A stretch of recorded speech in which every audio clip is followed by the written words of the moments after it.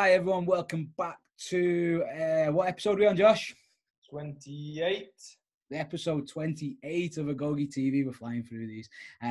On today's episode, we've got Lucy Aldridge. In fact, I forgot to introduce me and Josh. That'd be helpful, wouldn't it? I'm your host, Phil Leonard, and host Josh Summersgill. We're off to a flyer today. We're on a good run. Basically, on today's show, we've got Lucy Aldridge, as I already said. Lucy owns her own gym and is a personal trainer, and she has successfully run the gauntlet from personal trainer to opening her own gym. So we'll get a little bit more into that in a little bit. Lucy is not a CrossFit trainer. I don't believe you're a CrossFit trainer anyway. So No. Yeah.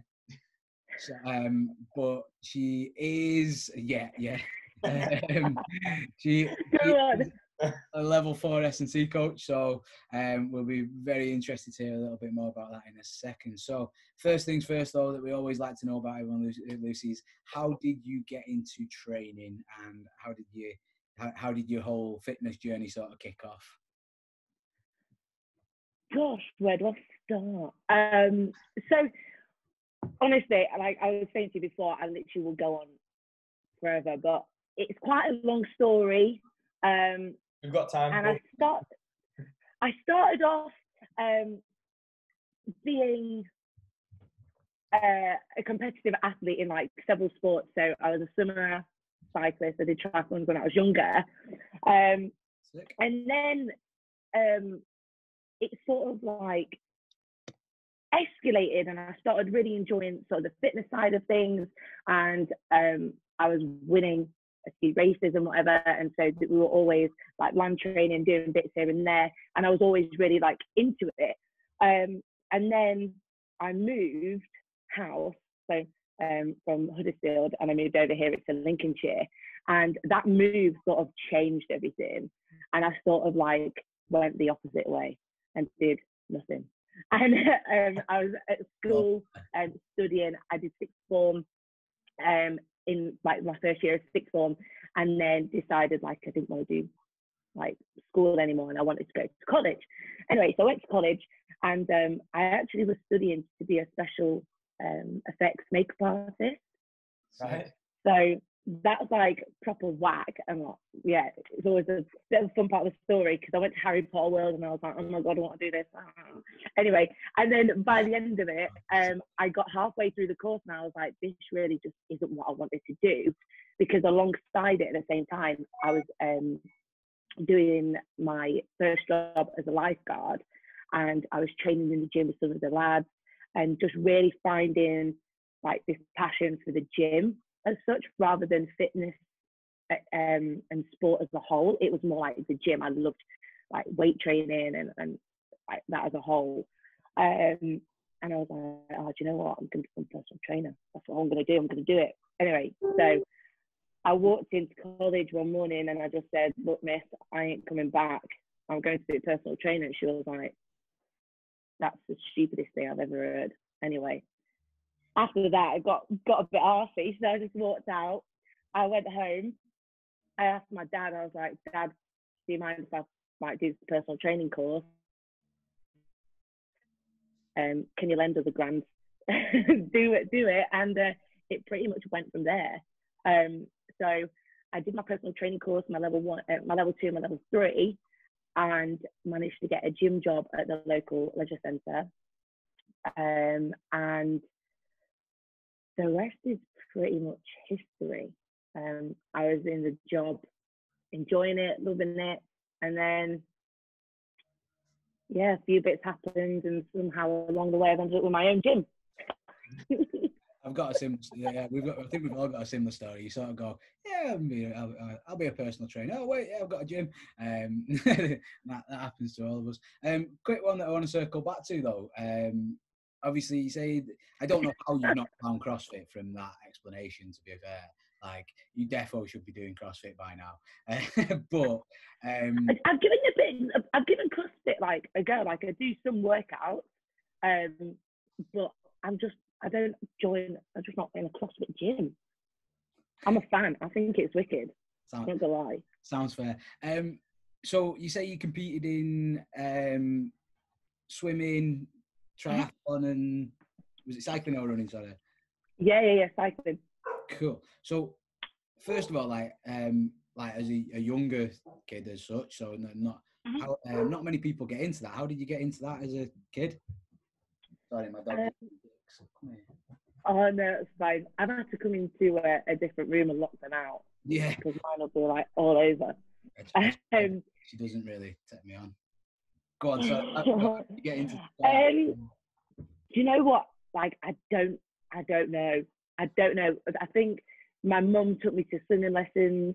Oh, my mum took me to swimming lessons when I was dead young, and again, like, it just started escalating. I then joined the swim squad, and I ended up training like stupid amounts. Obviously, you have to climb sort of the ranks in the squad, but then I ended up being in one of the higher squads, training like up to 9 times a week. And I was maybe 12, 13, 14. Right. So I was still at school and everything, and I won the Yorkshire Championships, the North East Regionals, and I won those in a row. I think it was like 3 times. Wow, mega. And then it got to sort of the last one, and I just remember it was like, this is so hard, and it just really started to get to me, and it was just tiring. I didn't want to go. My mum would force me because she was my coach as well. So we were trying to find like different ways of like motivating me. And I remember I was sort of like doing triathlons along the side because I was good at swimming, I was good at cycling, running I was a bit shit at, but I just made do. And then ended up doing really well in triathlons as well. And then so as triathlons were like running along the side, swimming's I'm getting really heavy, and then I'm like, oh shit, scrap that. So I scrapped swimming, scrapped the triathlons, and just went cycling and a track in Manchester at the velodrome for about 2.5 years, but didn't really get anywhere with it. I did a few road races and stuff, but I didn't really get anywhere with my track racing. Honestly, I think it was just because the passion wasn't there. But then obviously finding a gym, it all became evident that had just fizzled. No, it's pretty cool. Again, like I don't know anyone that was like competitive in like triathlon at that age. Do you know what I mean? But my background's rugby and Josh's is football, so like, you know, it's like nice one. Like something actually I would be interested to know, and this is something like me and Phil spoke about before. So Phil's missus is an ex gymnast. So when she was younger, she got like competitive gymnastics, and now almost because of that, she has like zero interest in like competitive training or competing in a sport. Like she still kind of goes to the gym when Phil forces her, but like she's not really as interested in it. And obviously with yourself competing at such a young age, do you see yourself ever competing again in any kind of sort of like sport, or like is that something you want to do again? Well, I don't see myself necessarily competing in a sport like swimming and cycling again, but obviously I'm now training for my first bodybuilding show. Right.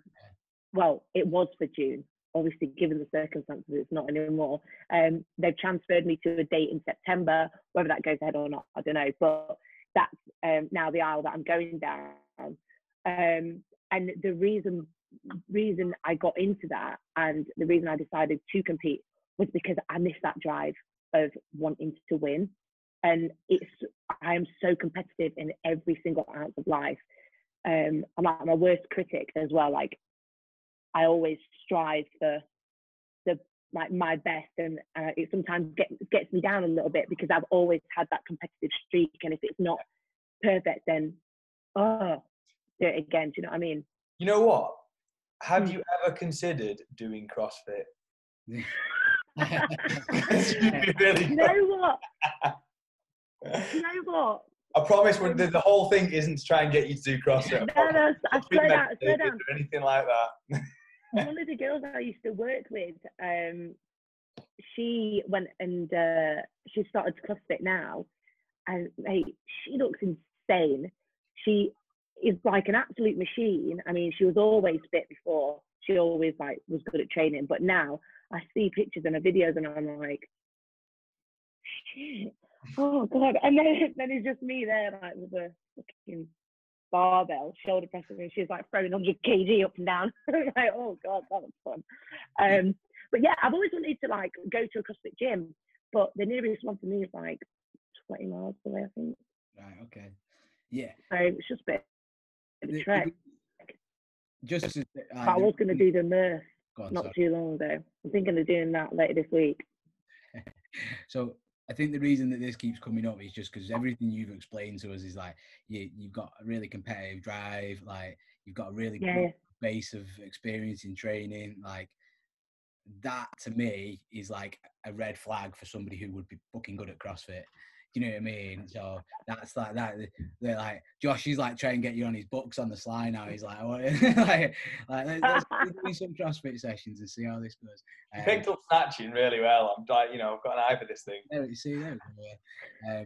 So that's why that keeps coming up, and it is interesting that like obviously everything you've done. It's the same story as I hear from people in our gym that are like really good at CrossFit. Like they're just competitive. They need that little competitive outlet, which CrossFit kind of gives you in a sense. So, and I'm not just trying to sell CrossFit to you. I just find it interesting. But no, I think that's really cool. So you went from obviously you competing. You eventually got your S&C level 4. And you'd started off with like, and I'm going to say Les Mills style training, but it sounds like that's a bad thing. I've got nothing against Les Mills before anybody starts getting upset with me. But you started off with like Les Mills style training, like body combat, body pump, that kind of thing. Yeah. And then you went from that to a level 4. How was that sort of transition? What did you kind of pick up and learn from going from one to the other, or what was the contrast as such? So Les Mills is something that we do within the gym. It's on all of our class timetables, and I absolutely love it for creating community within people that are newbies to the gym. And it's a really good way of getting people in, getting them to do activity and do fitness. Can you do fitness? You know what I mean, anyway. And that's why I love that. But I love it for that reason. Would I do it in my own training? No. Because personally, I like it with the vibe of the people. Again, like it's going back to that community. But in terms of my own training and my own one-to-one clients, obviously I'm not taking them through a body pump class.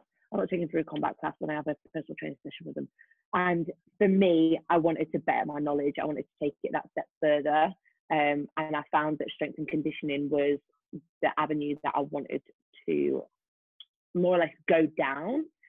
In terms of coaching at the time.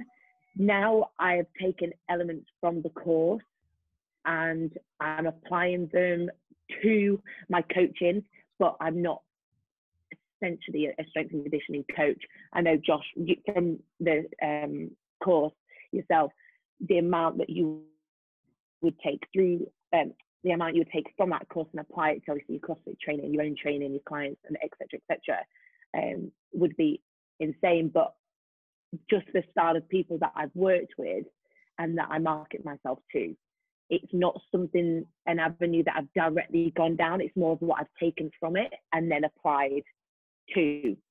Does that make sense? Yeah, absolutely, yeah. Like from a business sense, it makes a lot of sense because there's no, and again, we experience this with CrossFit. Like, there's no stigma around, oh my God, CrossFit's like, nobody's going, oh my God, Les Mills is too hard. Like, I've never heard that personally. Like maybe people, No. do, but like they don't go home. No. We're constantly fighting the battle of CrossFit isn't too hard. It's scalable, it's repeatable, all those things. Yeah, 100%. So from a business model sense for you, that's perfect. You've got all these people that come and have a really good time. They get a bit fitter, and then they go, all right, okay, how do I take it to the next level? And you're sat there with your personal training, this is sick. Do you know what I mean? Like, yeah. Like, it's brilliant. Like, so that kind of actually brings me on to you opening your own gym. You opened your own gym. You say you sort of fell into it, which I think happens to most of us. But you don't really fall into anything in this industry without putting a shit ton of hard work in there. Just tell us a bit more about how you came about opening your own gym, and what it's like, what your community is like. So the way this started, it's quite. Now looking back, it's quite a funny story. At the time, it was the hardest time of my life. Honestly, it was horrific. But looking back, it's something we can laugh about. But what happened at first, obviously, I mentioned I was at the local leisure centre, and just going through the motions. And the way it all happened was I was teaching a shit ton. I was literally, I can't even remember the amount of hours I was teaching. It was like 35 plus classes I was doing a week. It was ridiculous. It was mental. And it got to a point where I think there was a bit of a breakdown in communication between my job and where I saw my opinions were, let's just put, too strong. And and so I, along with my business partner, who was my partner at the time, decided that we would open up a gym. It was a dream of his that he always had, but he was also working at the same centre. And we had this community, and it was like, and I don't want this to sound like real big-headed, because it's not what I mean, but it was like this community surrounded by the trainers. It wasn't the gym itself, it was the trainers, and everyone came there, and it was just insane. Like, I can't even explain it. It was just insane, and we were just like, let's just open up a gym and see how it goes. When we sat down and discussed plans and stuff, I was 18. I think he was 22, 23. We then opened it about a year later, and it's sort of gone from there, really. Like I said, it was born from what we'd created already, but needing a more positive venue. Something where we could thrive in that community. If you understand what I'm trying to say, but best thing we ever did. 100% best thing we ever did. How is it now? Well, obviously, given the circumstances, it can be stressful at times, obviously, with the uncertainty that's going on at the moment. But before all of that, again, the best thing that I've ever done, that we've ever done. Obviously, it's got its challenges. At first, it was quite scary. Bless him, my dad, he was shitting bricks, because he was like, my 19-year-old daughter has just gone off with like a guy, set up this gym, and and I was like, it'll be fine. Don't worry about it. It's fine. And he's like, oh my God, what is going on? But it's worked out for the better. And again, taking that risk, taking the jump, it all paid off. And wicked. How long have you guys been open for now? Oh, we just hit a 2-year anniversary. Oh, like just 2 weeks ago. Oh, brilliant. Congratulations. So, what, over the last 2 years, what have you learned from owning a gym, whether it's, and this might be about actually running a business, it might be about people in general. Because we asked this because like since myself and Phil opened our gym, like what we've learned is that you can't even list it. It's that broad. So like, what have you basically learned from obviously the process from the last 2 years? So much.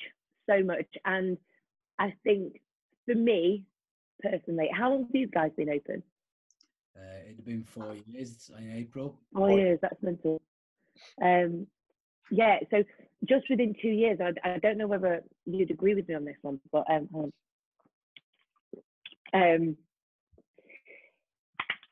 when we opened the gym, I was a very different person.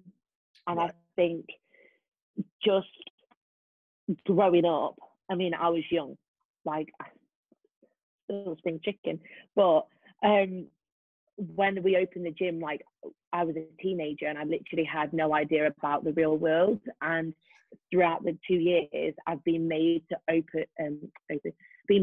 grow up so fast. And if there was, say, like a few things just off the top of my head, that nothing is £100. Everything's in grand. It's always in grand. How much is your rent? £1,000. How much is your bills? £1,000. How much is kit? £4,000. Everything's in grand. And that's the one thing I've learned is that, nothing's in hundreds anymore. And that's one of the best ones. So just a quick one, out of interest, when you open your gym, there's a funny story about me and Phil with this. Like, did you get to a budget or did you have a budget? Yeah. And did you stick to it? Yeah, we had. No. So when we was opening, Phil had watched a podcast, and he basically said, right, whatever you think your budget is to open, double it. So me and Phil were like, nah, no, we know what our budget is. We're not doubling it, no chance. We can make only once we opened that we should have doubled it. Yeah. As we're opening and painting the floor because we run out of matting. I'm like, what happened to my life? So yeah, like you say, everything is in thousands, isn't it? It's not hundreds. It's like it is in thousands. So yeah, we managed to open up our gym in, I don't know how, but we managed to do it. I mean, it was on a budget anyway, but a good gym with not a lot of money. And now looking back, I think not a lot of money, yeah, but it's still a fucking shit ton. And I'm thinking, how did we even do that? And if I could go back, would I do it differently? Probably. Well, if I could go back, no. If I could do it again, 100%. Yeah. Like, you learn, again, you're learning stuff from what you've already done. So essentially I'd say like learning how I could open a gym better, like, and run a gym better is probably something I'll take from it. But another sort of lesson learned, I think, for me was becoming a trainer. Because before, it sounds odd, and for a lot of people it's been like, oh my God, what the fuck? But I've never personal trained before I opened a gym. So I opened a gym, not being a personal trainer, essentially being a Les Mills trainer, a Les Mills gym instructor. That's what I was. I opened up a gym being a Les Mills gym instructor. And Ryan, who I set up the gym with, he'd been personal trainer for a few years, so he'd got his client base and stuff. And I was there like, oh God, I wonder if I'm going to get any clients. And I was thinking, oh God, what if I don't get any clients? Oh no. And so a lot of that was not only running my own business, not only running a gym, but then trying to build my own personal training business alongside of that. So there was a lot of education in like taxes and like VAT receipts. Yeah, it's insane. In like, we always talk. Yeah, we say this all the time, and our gym members probably won't appreciate it as much as we do. But we talk all the time about how we could burn it down and start again, and how much better it'd be. and like Yeah. we literally go, right, if we could burn it down and start again, what would we do? And then we sit there and go, okay, well, we can actually do that thing now, so let's do that. And that's kind of our like brainstorming process, is how we make the gym better. Burn it down, start again. What can we take from it, and what can we actually do in the present situation? Yeah. And that's something, and that's something we've done for a while. And like you say, everyone always thinks, and like you've rented kit out to members and stuff like that, like you say. One thing I've enjoyed is seeing people understand how much that kit's cost when they've gone to buy it themselves, and they go, "Oh, right." So, so that 10-kilogram dumbbell's actually like £300. Not £300, but you get. Yeah, absolutely. It's pretty cool seeing that. So, seeing people actually get their own understanding of what we've done, and it's no disrespect to our members, because they all look after the kit. Yeah, do you know what I mean? They all look after it really well. But yeah, like you say, it's okay, that's worth that. Do you know what I mean? Yeah, it's like this different understanding, isn't it, of what they've actually got, and what they've got access to, and 100%, like, Les Mills, the Les Mills bars. I don't know if you've seen them, but they've got like the plates and they squat on the end. Like the barbells for children, is that? yeah, something like that. No. Well, the plates are like dumbbells. Yeah. Right, and there's like loads of tech around it, and it's just plates for dumbbells. And they are so pricey. They are so expensive, and I think it's like £300 plus for this one set. It's a barbell that weighs about 2.5 kilos, 2 5s, 2.5, and 1 and 2 ones. You guys are thinking, but no, but I'm also not surprised that it's £300. Like, I think it would be. Yeah, but it's ridiculous. And then there's some people that unfortunately haven't managed to get them, so they're like, oh, okay, we'll go and go see if I can buy some. They've gone to buy them and they're like, oh shit, yeah, they're quite expensive. And I'm like, yes, when you drop that weight on the floor, I'm like, you know what I mean? So people now understand why I have a mini heart attack every time they drop an empty barbell. Like, people used to joke about it. Now they understand. So I think we're going to be in a position when we open up. Well, it's all good. So interestingly, obviously, you jumped into opening a gym, and one thing that I do want to say is actually credit to you. At 18, 19, I would not have had the balls to open my own gym. Like, no, I was too busy getting pissed. So like, so credit to you for that for a start. I 100% agree with what Phil just said. Like, something I always say, I'd hate for people to judge me now by how I was at 18, because touching on what you said before of how you change and how you just sort of grow up and learn how things go. And again, Phil will be exactly the same. I'm not even sure Phil was in this country when he was 18. Yeah, I was just. I wasn't on this planet, but I was definitely. Yeah, that was it. No, but that it is a big deal, and I think to be at 19 and sort of go, I love this and I'm going to pursue that, is like a really amazing thing. So like, what drove you to do that, other than the fact that like sort of kind of necessity? Was there any other like external driving factors that made, or internal, that made you sort of go, you know what, like, I love this, so I'm going to go and do that all the time? After that, would you have any advice for anybody who wants to pursue being like, and it doesn't have to be fitness, like if you love something, like, and it's sort of what it should be all about, like from a young age, obviously, how would you advise somebody to go ahead and attack that? Yeah, no, 100%. So I feel like this is a question, and I've been asked it obviously a little bit in the past, and my answer will always be the same, is I don't think I could ever, oh gosh, I've just got a notification. I swear I turned them off. Which blasted my eardrums. But yeah, it's an answer that I'll always give, and I feel like I can't take 100% of the credit for this, because my business partner that we set up with, he's got such a drive, and I don't even know how to explain it, but he's just a doer, and he's just if he wants to do something, he'll do it.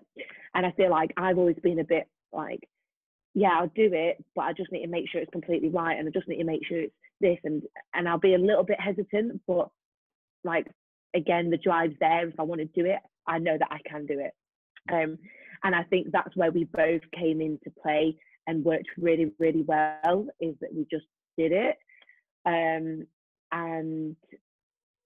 yeah, I think that was probably the most influencing factor of opening the gym at that age, was the fact that not only did I internally have the drive, and when I was younger, I always said to myself, I literally remember being with my dad in the car to one of my cycling races, and he was talking about, what do you want to do? What do you want to do? I was like, I don't know what I want to do, but I know that I don't want to work for anybody else.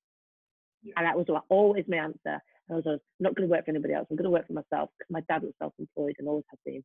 Yeah. And I was like, I want to be like you, and I'm going to be self-employed. I don't want to work for anyone else. I don't want to work for a company. And I was quite strong about that.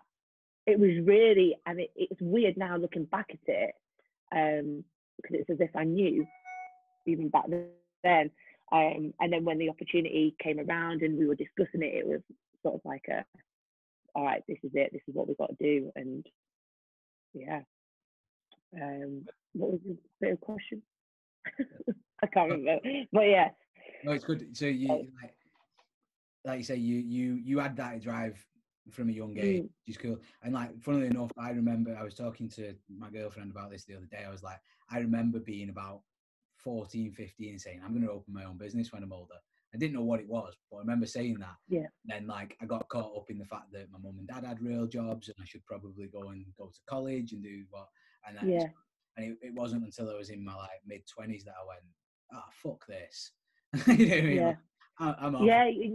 Yeah. But so, what have you got, like, any advice for somebody else who feels like that? Yeah. Biggest advice: just fucking do it. Nice. Just literally just fucking do it, because the worst thing I found, and I say this anyway, like, I still sit here and I'm thinking, oh, should I do it? Can I do it? And I doubt myself, and I get myself into this little, like, this cycle of, oh my God, what if? But actually, I just step back and I think, okay, what have I done so far? As a collective, what have we done so far? Okay, how did we do that? Okay, we just fucking did it. All right, let's just fucking do it. Because I think just fucking do it. The thing that I've noticed is, take yourself out of the situation and do the old pros and cons. And then the bottom line was, what's the worst that's going to happen? Yeah. And the worst that was going to happen was, for me, the worst thing that was going to happen, I would end up with no money. I'd probably have to declare myself bankrupt. I'd be bankrupt at 19. And I live with my mom. She can provide me lunch and my dinner. I could probably get a job at Tesco's or wherever, like, because they're always hiring or whatever. I could go and do something, and I could rebuild my life. And that was literally what the worst that could happen. And even that, the worst that was going to happen, not that bad. So I think it's then just weighing up the positives, and more than likely the positives will outweigh the negatives. And again, we can do it. Agreed. Yeah, just get on with it. 100% agreed. Need money, go to a bank. Just fucking do it. I think we all will be doing over the next few months, won't we? So I'm gonna stop the main part of the podcast there, because I think that's an excellent, like, point to finish on. Yeah. Just fucking do it, get on with it, and, like, what's the worst that can happen? Like, if anybody out there is thinking of being an entrepreneur or a business owner, whatever you want to call yourself, like, that is the long and short of it. So we'll leave it there, because I really like that. We're gonna go on to our fun finish questions now. Okay. We always say that they're short, but they're never short. So we're just going to sort of like roll, see what happens. So first one, have you got a book or a film recommendation for everyone? It can be your favourite or whatever. Oh, book or film recommendation. Right. Are we talking like motivational book, or are we talking like educational? Right. I'm gonna give a recommendation of a book that has changed my life, my mum's life, and I feel everyone's life that's read it. And it's called The Chimp Paradox. Okay. Oh, okay. Don't know if you've read it. I'm going to be the only person it. you've ever spoke to that has read that book and gone, what the fuck was that on about? Like, this is Phil's favourite book to hate.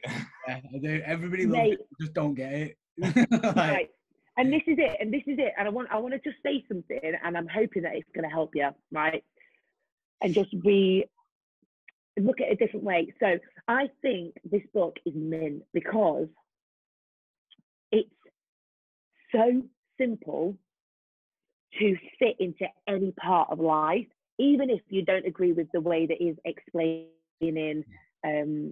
Those that haven't read it, it's basically about your mind and breaking it down into different sections, and how different sections of the brain are responsible for different actions and different emotions.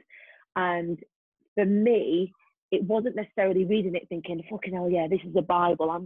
It was more of a read it. Okay, right. When I'm now having an argument with someone and they're going off at me like if a customer came in and was like, even though we don't have any customers, but if someone came in and it was like in my ear, I would now be able to just step back and just be like, okay, and then go, because I just feel like it's something to relate to. And again, my mum has read the book. She absolutely loves it, and she really does live by that. But I don't necessarily live by it. I've just really enjoyed the concept. Yeah. And so I think it's quite important for some people to. What is interesting is I've actually recommended the book to a lot of people. I just didn't like it for me. Like, yeah, I get it. I'm like, you know what? Go read that, because like it's a really simple way to understand these things. But I think because I'd already done a lot of research in like cognitive behavioral therapy, stuff like that, that was like helpful towards coaching, I sort of was like reading it going, yeah, he's just explaining it in a really like roundabout way. Like that was my way of doing it. But like I say, for somebody who needs like a snapshot to understand it and sort of get in touch with like emotions and how they think, like, yeah, go read it for sure, 100%. Yeah. So I always give it a bit of shit, but then I'm like, yeah, no, it is a good book. Yeah, no, it's a cool book. Cool book. I'm reading one at the moment.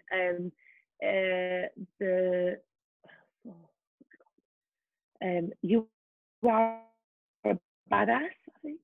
You Are a Badass. By Jen. I don't know. I think it's You Are a Badass. And I've read it. I don't know, maybe. But actually getting into it, it's all right. And The Secret About the Law of Attraction. 3 main books. I just standard answer, but I think it's important. No, it's really good.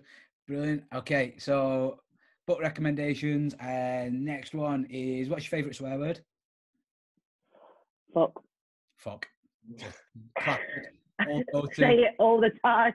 Just fucking do it. Just fucking do it. Brilliant. And next one, if you could pick another profession, any profession that you'd like, what would it be? Oh, I don't know. I think we should add to that. I think it can be a fictional profession as well. Yeah, so you can make it up. Just to make it so you can be like a stormtrooper or something. Do you know what I mean? Something that's not actually. Okay, yeah. So I tell you what, are you into like Marvel or like anything? Yeah, I like Marvel. Okay, if you could have any profession in the Marvel universe, what would it be? So you can be anything you want. You're not allowed to be a superhero. You got to work for somebody. So, like, what's an example of that then? So, example would be like international assassin for S.H.I.E.L.D. Oh, okay. Or you could be one of the guards on Asgard. Yeah. The thing is, I don't go into Marvel that deep, but I like Marvel. I don't know, I'm not that deep. Not as much of a geek as you, Phil. I know, that's my. Yeah, I don't live and breathe Marvel, to be fair. But I enjoy it. I enjoy it. I don't know. Okay, just a fictional profession then. Oh, profession. You go wild. She's actually holding that Oh, motion. I thought the camera was frozen. I was like, have we froze? Yeah, I didn't need to do that. It's like my old Facebook pic. Brilliant. I feel like I'd be like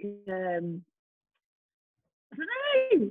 Oh shit! Like a life coach or something. That's real boring. But I like chatting with people and making sure that they're all right. So I think I'd be a life coach. We had somebody on recently, and I gave him loads of shit. He's a good lad, but his dream profession was an electrician, and I was like, shut up. I was like, okay. Love it. I was like, you can be an astronaut, you can be in the SAS, you can all these things. No, I want to be an electrician. I want to dive under floorboards. I was like, brilliant. I love him dearly, but I'm going to do it every time. An electrician. Okay, last one. Okay. If you could sit down with anybody in the world and learn everything you can from them in a 24-hour period, so you got a limited time to sit down with them and like interview them and find out everything they know, who would it be? Dead or alive? Why are you doing this to me? Anyone, because we like messing with people. So I'll throw a couple of examples that we've had so far. We've had Arnold Schwarzenegger, we've had Barack Obama, Muhammad Ali, Elon Musk. We've had all those people.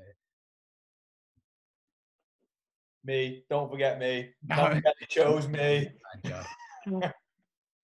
No, that never happened. I deleted it. Oh God! So if I could sit down with anyone and learn from them, right? Yeah. You can pick a break for 24 hours. For 24 hours, do you know, I'm going to hit you with an answer. I don't think you're going to expect it. I'd love to sit down with Anthony Joshua for 24 hours. So I'm going to say Anthony Joshua. Good. That's a good answer. I think he's got a killer mindset, so that could be cool. I like it. Yeah, but he's got like a good mindset as well, but it's pretty basic to look at for 24 hours. That's, well, yeah. That. Just about how you will. I don't know. Amazing. So, Lucy, do you know what? We've got all the way through the podcast and we've not got the name of your gym. Oh, yeah. So the gym is called Feel Good Studio and Gym. Amazing. And it's in a small town called Louth, which is near, well, it's about half an hour away from Lincoln. So you probably know Lincoln, but yeah. Excellent. And if people want to know a bit more about you, how do they find you? Yeah, so you can find me on Facebook, which is Lucy Aldridge, or the gym, Feel Good Studio and Gym, or my Instagram is Lucy_Aldridge, I think. I'll get that in the show notes below anyway, so that people can. Yeah. You can check me out, drop us a DM or whatever if you want to know any more. But yeah, that's that. And then I think that's it. Amazing. Right. Well, thank you very much for coming on today. I really appreciate it. Thanks for having me. You're welcome. No worries. So last thing, guys, obviously, don't forget to check out our previous shows. Popular shows include we had Trav. Trav was a mega one. You should go and listen to Trav. You'll like that. He swears a lot. You'll enjoy it. That was episode 4, so that was way back when. And then obviously we've had some more recent episodes where we have had Kate Callender on, who was a great guest, really interesting. I think if you enjoyed this episode, you'll definitely enjoy the podcast with Kate, who is a NHS critical care nurse, which was interesting at the time being for this time. So again, thanks for tuning in, guys. Find us on Facebook, Instagram, YouTube. Leave us a 5-star review on iTunes if possible. Please like and share all the good stuff to help us get the podcast out there to more and more people. Every week we have a new, every couple of days at the minute we have a new guest because we're all stuck in the house. So say, guys, please join us and like, share and review. Thank you very much. Peace.